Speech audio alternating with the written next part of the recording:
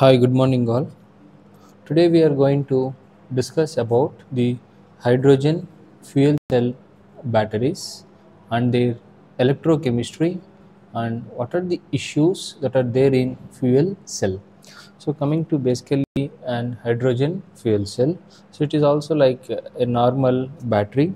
It is going to have a positive electrode and it is going to have an negative electrode, and it is going to have the hydrogen at positive electrode, and it is going to have, and this hydrogen is going to split as a 4 hydrogen molecules. So you can see the weight here, the weight is 4 but the weight is 2 here, that's why I'm writing 2 here to balance the weight, and these 2 hydrogen atoms are going to release 4 electrons and they are going to develop output energy. So this output energy is like a high voltage at positive terminal and low voltage at negative, which indirectly will generate the voltage. If you want to find the current I, let us assume we are connected to a load of 1 ohm. Therefore, current I is equal to V minus 0 by R. So let us assume that 10 volts is the generated voltage from the fuel cell. 10 minus 0 by 1 ohm, therefore current I is equal to 10 amperes. This is very simple calculation to understand how the energy is converted into voltage as a source, and therefore it is nothing but current. So this is what's happening at positive electrode, and at negative electrode we have an oxygen molecules which will try to consume this 4 electrons, is nothing but plus 4 electrons, and consume this hydrogen molecule which is a 4H plus and leads to here. So an output byproduct of H2O. Okay, so when you see here, so here we have 4 hydrogen, here we have 2 hydrogen, so I am scaling 2 times. I mean nothing but, therefore the total hydrogen molecules is 2 2s are 4 and oxygen molecules is 2 here. When you see here, here also we have hydrogen as 4 and oxygen as 2 molecules. I can say that the equation is balanced. So I am going to define these two as the inputs to an fuel cell, and we are going to define these all as the outputs of an fuel cell. So see this fuel cell.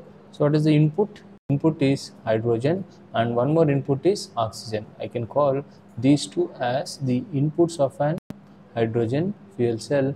The output is, here we have energy and heat also is generated. Okay, so we have energy or electricity, and output is water, and next one is also heat. So here the heat we need to, which will be generated, will be around 80 degrees to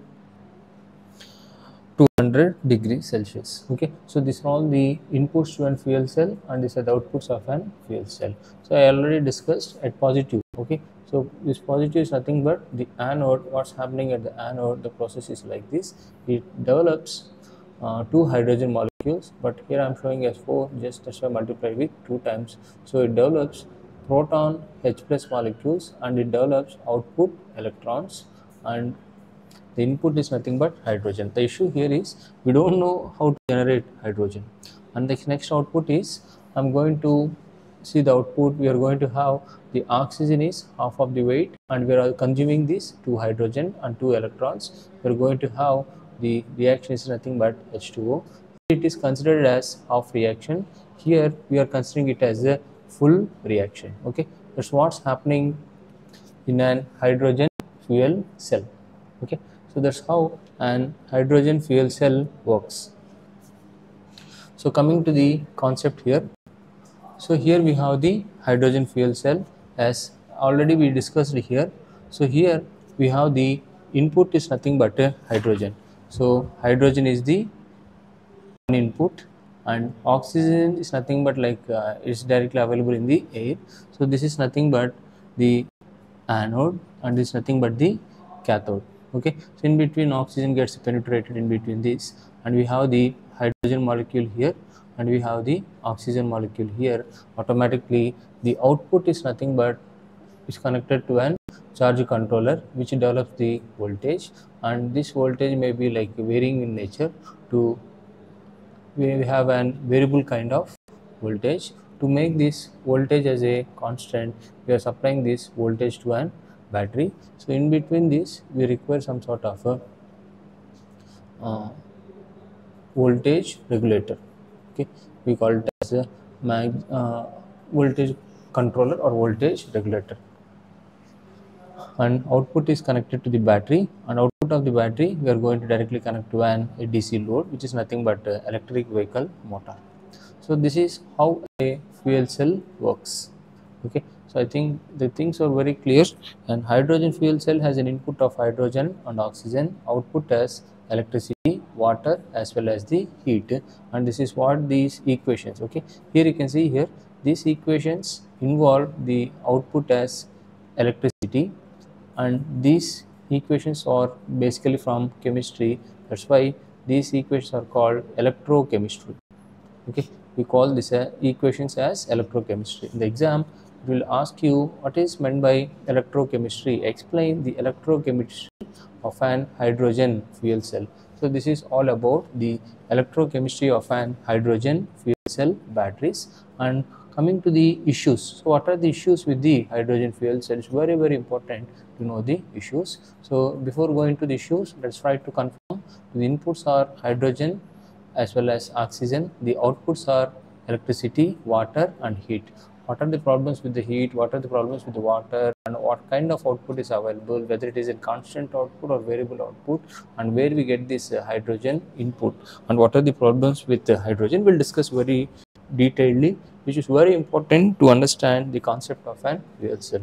So this very interesting concept to understand about fuel cell. You can see here the output of this hydrogen fuel cell are available as an applications for an two-wheeler application. Okay, here you can see here we have a tank of hydrogen, which is nothing but a hydrogen tank. We have a tank of oxygen. It undergoes the recombination, and the remaining energy stored in the output is using a voltage regulator or motor controller. It is sent to the battery, and the battery is going to run the wheel. So it's very simple to understand.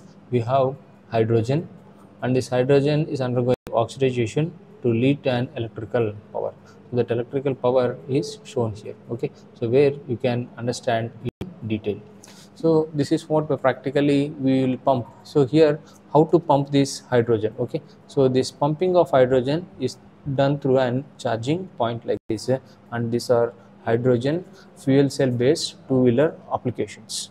Okay, uh, this is the output of an hydrogen fuel cell. Now let us try to discuss about what are the issues in an hydrogen fuel cell. Okay, which is very much important to understand. Okay, issues of an hydrogen fuel cell.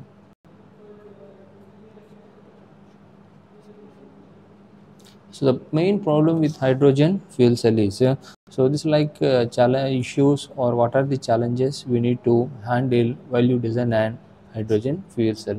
So first one is the cost of the hydrogen a vehicle. Okay, so you can see this vehicle. This vehicle cost will be around 10 lakhs.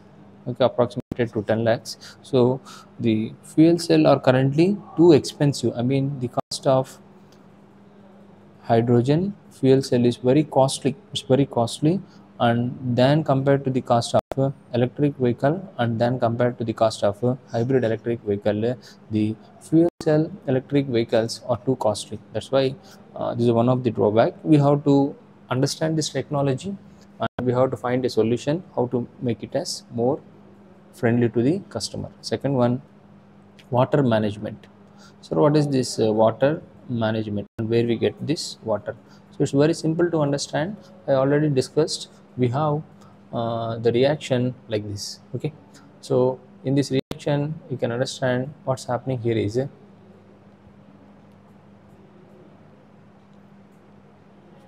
so here we have the inputs as well as the outputs as defined like this.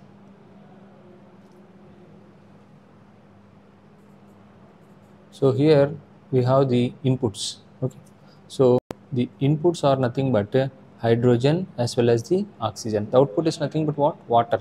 That's why we need to perform something like a water management. So what we have to do with this water?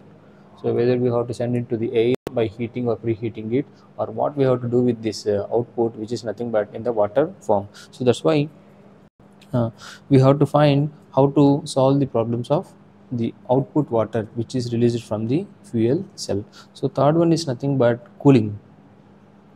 Okay, so what is the need of this cooling? So we have hydrogen and oxygen. When it undergoes a chemical reaction, it generates a lot of heat around 80 degrees to 200 degrees Celsius.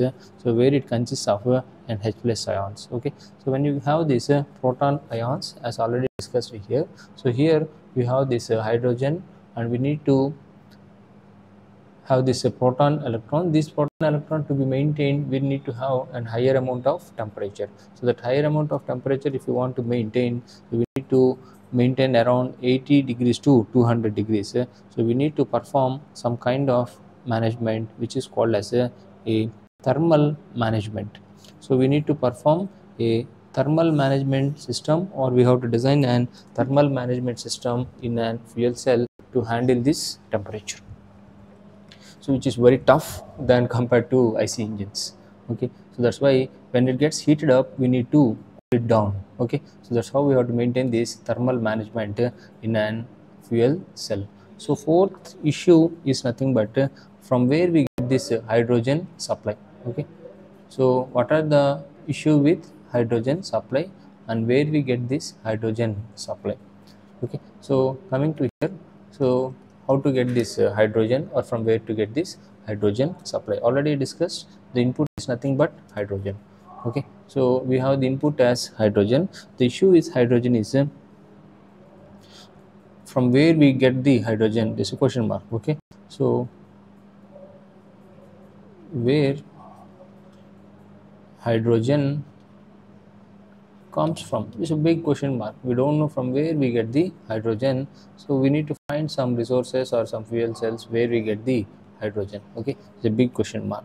Okay, and next one is it's very not that much easy to transport hydrogen from one place to another place. Okay, it's very difficult to store as well as transport the hydrogen. So we cannot store hydrogen in one fixed place, and we cannot transport the hydrogen from x position to y position. So the hydrogen is very tough to store as well as to transport from one location to another location. Therefore storing is very tough as well as transportation is very tough, and we don't know where we get the hydrogen. It's like no hectic things, but the technology is upgraded, and lively some two-wheelers and four-wheelers are available with the hydrogen. Okay, so these are all the main limitations, and basically this hydrogen is an eco-friendly system. So this hydrogen is an eco-friendly liquid, so it doesn't harm the environment. That's why this is one of the best fuel cell. Okay, so this is all about the hydrogen fuel cell. So basically just you understand, at positive electrode you have hydrogen, at negative you have oxygen. They undergo the recombination to generate the outputs as electricity, which is used to connected to charge controller. It tried to convert the charge controller using an voltage regulator. It's nothing but the charge controller inbuilt has an voltage regulator. Okay, so the variable voltages will be taken care by this charge controller, and it's connected to the battery, and it's connected to the load. So here you have to understand this is what the equations governing, or the electrochemistry equations, and this how the fuel cell generates the electricity. And you can see the tank here. This is oxygen tank, and this is nothing but a hydrogen tank. You have to fill it by a nearby charging station. How we fill the petrol or diesel? So this is the issues. First one is this fuel cell or technology is not so mature. It's very costly, and the water management. So you can see here the output of the fuel cell is nothing but water. What to do with this water? What kind of management have to do on how to dispose this water? How to preheat it and send it to the atmosphere? It's a very big issue. And coming to the cooling, so already I told, if you want to store the hydrogen, you have to maintain a temperature of 80 to 200 degrees. We need to perform some sort of cooling methods, where this cooling methods comes under thermal management system. We need to perform some thermal management, and we have to cool the system. And the main issue with the hydrogen is we don't know from where we get the hydrogen, and it's not so easy to store the hydrogen, and we cannot transport the hydrogen, and basically this doesn't pollute much. So this is all about the hydrogen. We have the more detailed discussion regarding how this hydrogen fuel cell works. This is all about the basic working principle, and we have this thermodynamics is very important, and we don't have much videos on this. So the thermodynamics behind a fuel cell very important. So it's very tough to understand. Why? Because it is concerned with more with mechanics, I mean heat transfer. So we'll discuss. If you feel this content is really useful to you, please give one like and share with your friends. And if you have any doubts, let me know in comment section. And if you're watching our channel for the first time, subscribe our channel. And this is a free channel for the encouragement of students, and please try to support this kind of a useful channel, where we can deliver the quality knowledge to you. Thank you for watching. We'll meet in the next video regarding the thermodynamics of an fuel cell. Thank you for watching.